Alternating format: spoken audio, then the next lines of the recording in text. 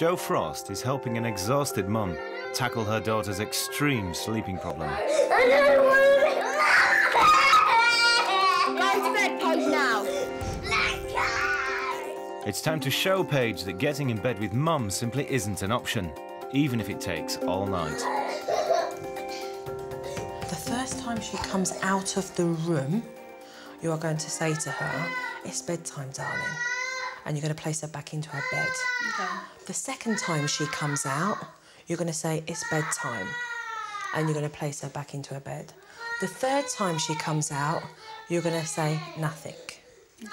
All right? Because you're going to cut off the conversation.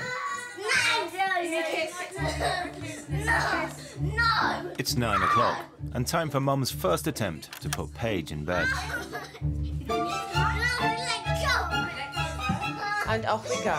Okay? Follow me, please.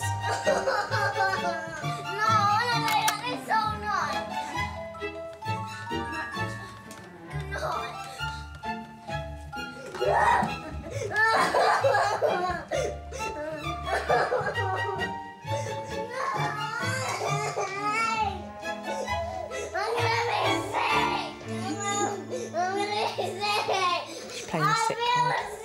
Wait for mum to go, "Don't be sick." Mum, I'm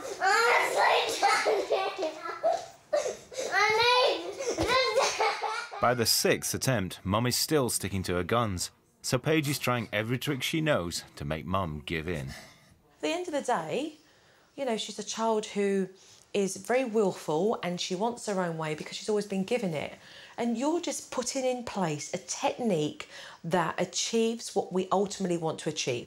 You just need to continue. Yeah. And continue. And continue.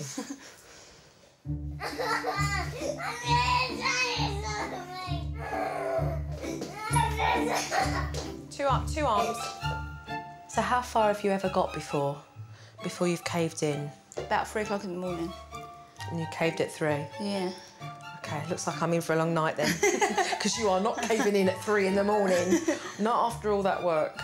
I need a drink. 1.5 hours after bedtime, and mum has taken Paige back upstairs 27 times. But the strain is beginning to take its toll. How are you feeling? Knackered, stressed. Got a headache.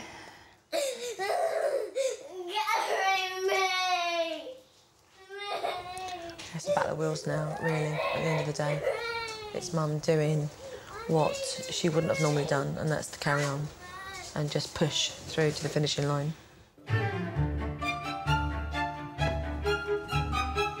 11 o'clock, mum's bedtime. So Paige stops trying to join her downstairs and sneaks into mum's bed.